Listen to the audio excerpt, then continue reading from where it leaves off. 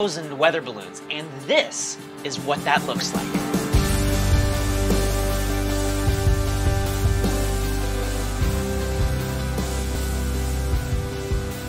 This just might be the closest you'll ever get to seeing the house from up flying with realistic physics. To legitimately do it for real would simply be prohibitively expensive.